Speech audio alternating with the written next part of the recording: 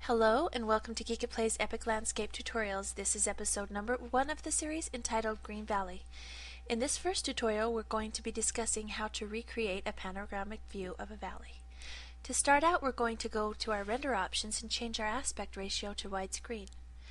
And we'll also set our render destination to main view and our dimensions to 640 by 480. We've chosen a widescreen because we're doing a panoramic landscape, and I think you'll find that it's going to turn out really nice. We're going to start by creating our basic terrain, and we're going to right click on it and choose Edit Object. Once we're in the terrain editor, we're going to click on Reset so we get a flat terrain to start with. Click on Paint and set size to 75%, softness to maximum, and flow to about 30.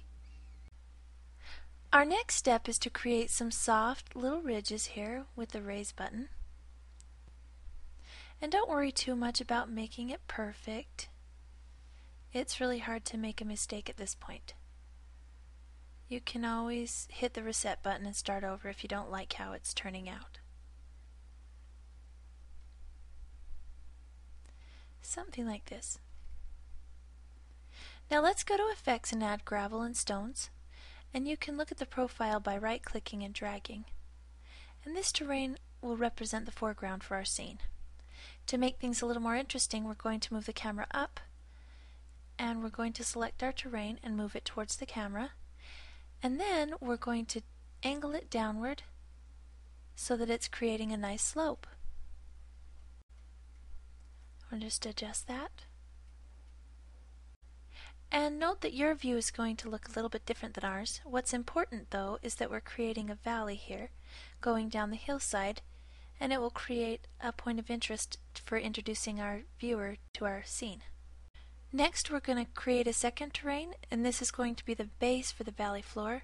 So we're going to resize that and pay close attention to the main camera view to what's happening as you're resizing it. And notice it's already starting to become a little bit interesting. Let's right click on that and edit object, and let's reset the terrain, and we're just going to start adding in some little rolling hills on our valley floor. Just have a little fun with it and don't make anything too aggressively tall. Something like this.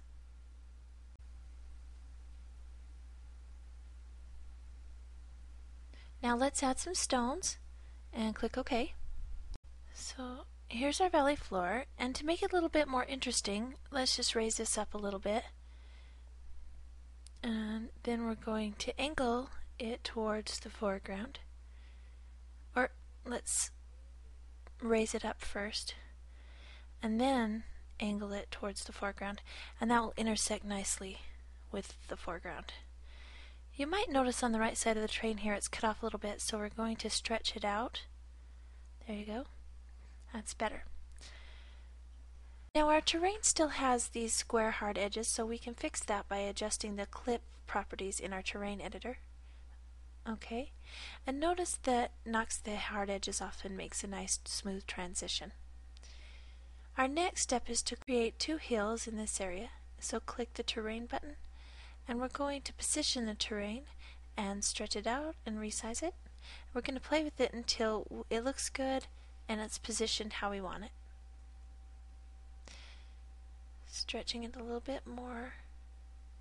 Okay, and the main camera view is very helpful in this case as you're resizing and positioning it, so you can see how it's going to look. Okay, keep working with it. Let's create a second hill. Do the same thing, just stretch it out, position it. Don't forget to look in the camera view. And now we have two hills. Let's preview it. Here we're going to examine our progress, and you see there's a little empty space over here in this corner. We could just use some material to fill that in, or we could add another little small terrain, and that's what we're going to do this time. Something like that. And that'll be another little hill for us. And that looks good, so let's add some mountains in the background. Let's create another terrain and resize it. make it a little bit taller, and here's a second one, and let's just, that one won't be quite so tall, we'll just nestle it in there. And now our last mountain, and let's make this one the tallest mountain by simply stretching it up, maybe a little bit less. Okay, now let's select our middle mountain and let's make it a little bit taller maybe. You have to just look at your camera view and just adjust it until it feels right to you. Just go ahead and experiment with it. There's no right or wrong way to do it. You can do whatever you like. So here's your mountains in the foreground and the valley floor. So basically, so far we've just been creating shapes and our layers of interest. So we have our faraway mountains, our middle ground and hills, our fields, and our foreground. Okay, so now let's assign some materials. So let's select each of our mountains and double click on materials to open our advanced material editor. We're going to choose mixed materials and select the default and double click on that, and let's scroll up and select landscapes and rocks and plants. For the second material, we're going to set it to snow. Let's change it to default, and we'll select our influence of environment and adjust the altitude and rotate the orientation a little bit more, and set this to 79 degrees. So now what we're going to do is click on Materials Mix tab, and we're going to change the mixing method to cover so that it will cover with the snow instead of blending. Now, to make this more interesting, we're going to go into the Edit function, which will affect the distribution of materials. Let's increase the roughness and gain a little. Okay, let's examine what it looks like. Let's just adjust the mixing proportions a little bit. Okay, and let's change the mapping to object standard, and let's preview that. If we look here, you'll notice the higher elevations have more snow and less over here, and you'll notice that the way we've angled the mountains, maybe one side of the mountains gets a little bit more sun than the other side, and the snow is melting on one side. Okay, looks good. But I think we should change the size of the middle mountain. So let's go back in and just make it a little bit shorter and work with that. And I think it'll give us a more interesting shape here and not so uniform. Next, we're going to address the valley floor. So let's select that terrain.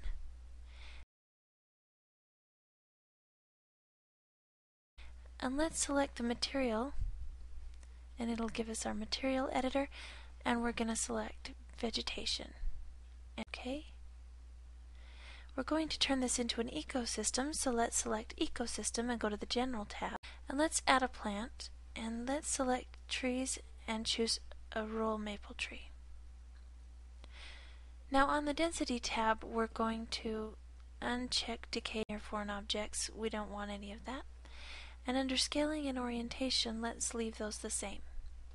On color, let's change it to variable color. So select the color and edit the color map. We're going to choose a dark green, somewhere in this range. And let's choose another color, a little bit lighter green, maybe close to a tan. And what we want to create here is a nice variation in color because that's what we see in nature. I'm going to click on Edit Function and add a fractal node. I'm going to change the distribution on that, and let's increase the roughness and gain just a little. Click OK and populate. Let's preview what we have.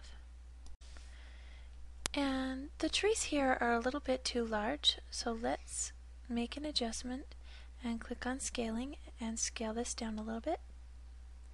Let's populate that. A little bit more. Populate. Let's view that. Okay, now the trees are the right size. Let's go back and add some density. So click on the density tab and bump that up to about 90. Populate that and view. Alright, so now you see that we have really nice density here, and notice how the colors have a nice variation, and it gives it enough variety that it's, not too boring. I'll click OK. Now we'll address our hill right here. He's hiding, so let's drag him up. There we go. And tilt him forward. Alright, so now you can see him just peeking up over the top of the trees. We're going to add the same material for this one. Click OK. And let's change it to an ecosystem and add a plant. And let's use the same plant. And this time we're going to increase the density to about 90% again. Decrease the scaling. And let's populate. And we're going to leave the color the same because you won't notice any difference from that distance. Let's choose our other hill. And this one we're going to add a material. And we'll use the same material and change it to an ecosystem. You notice a pattern here. We're going to add a plant. Use the same tree. Let's change the decay and bump up the density. And let's adjust the scaling by decreasing it, creating some distance. And if we preview here, you'll see we've got different sizes of trees, some in the distance, and they get a little closer and then a little closer up still. This gives us some depth and interest, and notice it kind of increases your field of view. And you'll see when we apply it here, it'll add even more. And click OK. And now let's work on our foreground a little bit. Let's start by creating a mixed material. We'll just set the distribution of materials and add a couple color guides for ourselves. We're also going to change the influence of orientation and give it a slight angle. And let's change the mixing proportions until the purple is showing through.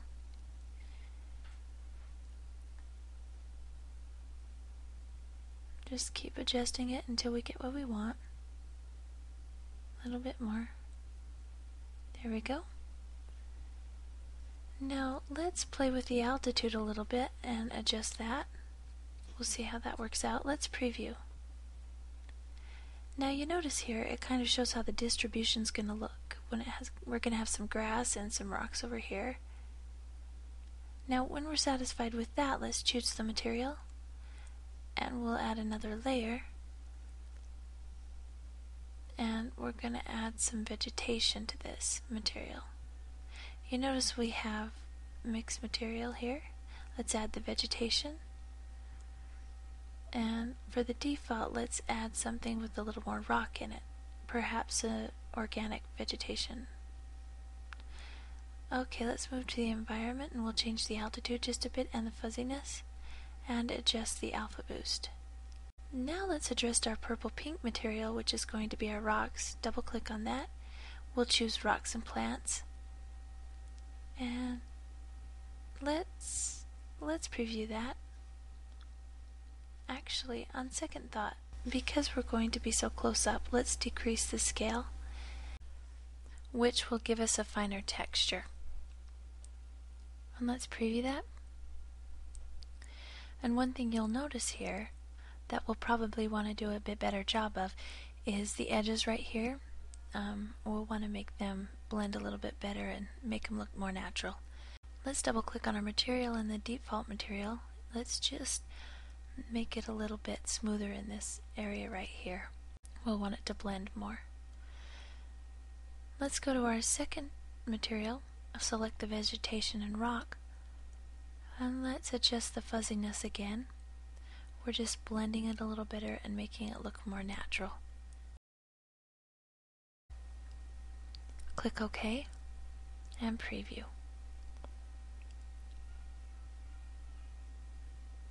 Okay, it's already starting to look a little more interesting. And let's put some more plants. I'm going to edit our material again. And choose material, convert that to an ecosystem, and choose the first layer, and we'll go to general and plant, and we're going to add the funiculum. We'll just wait a second for our plant to show up, and let's populate the scene. And one more thing we want to do here is go into color and add a little bit more color to our plant. It looks pretty nice in our thumbnail over here, so let's go up and preview. Alright, that's starting to look pretty good. Our vegetation is coming in. We have all of our little plants here in the foreground. They're doing pretty good, but it's a little bare right over in here. We could probably use a little more plants. So let's go ahead and change our density just a bit. We're going to just bump it up and populate that. And look at your thumbnail, and it's not quite there yet, so let's make our density even more.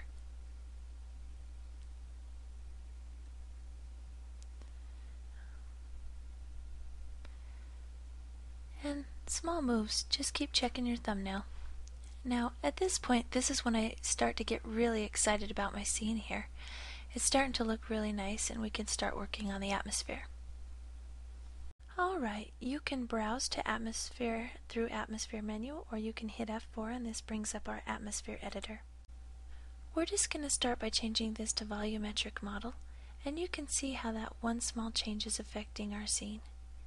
It's changed it drastically. You can start to see the haze that the atmosphere has applied. And notice it's created quite a bit of distance. And that said, we probably don't want quite so much haze, so we're going to decrease the density. Adjust the fall off, make that a little bit greater. Scale it back. Okay, keep examining your thumbnail as you make these changes, just to see how it's affecting your scene. And let's do a quality boost, and let's see how that looks. Please don't be afraid to toy with these settings. You can always hit the undo key and you learn so much by just experimenting.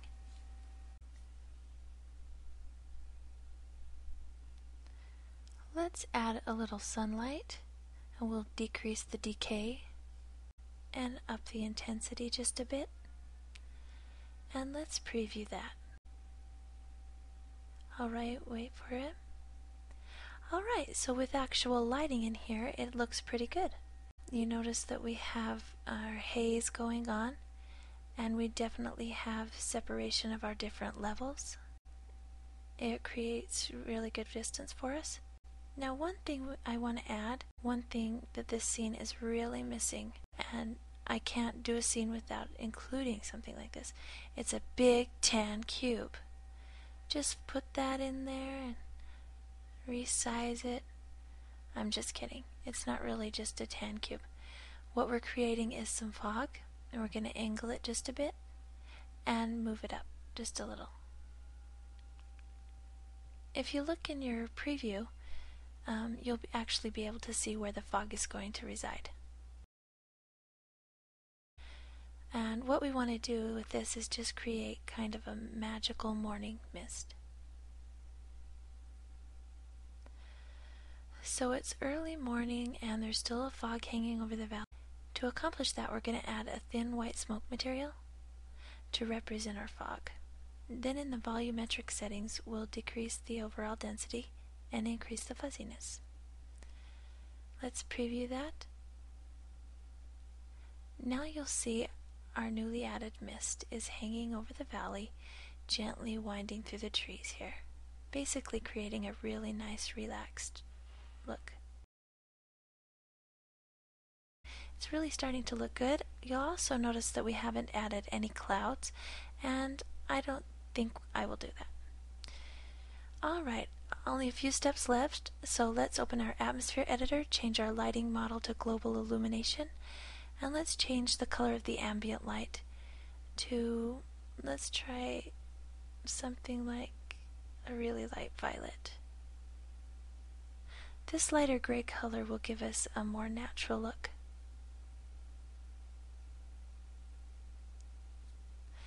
Okay, and we're going to play with our fog and haze just a little bit more. This is where you get brownie points for experimentation, because you can really make or break a scene here. You can play with this a bit more, but I think that this looks pretty good. So we're going to call that done. It's a beautiful landscape. So let's complete our final render. We'll go with the superior quality and change our width and height. And let's look at our beautiful landscape. Alright, here we have our final render, and I think it looks really nice. Of course you could spend a little more time than the 20 minutes we've had here, but what I really wanted to show you is how easy it is to create mountains and trees and breathtaking views with realistic atmospheres in this incredible software. And as always, I'd like to thank you for watching this tutorial by Geek at Play Studios, and then like to invite you to visit us on the web at www.geekatplay.com.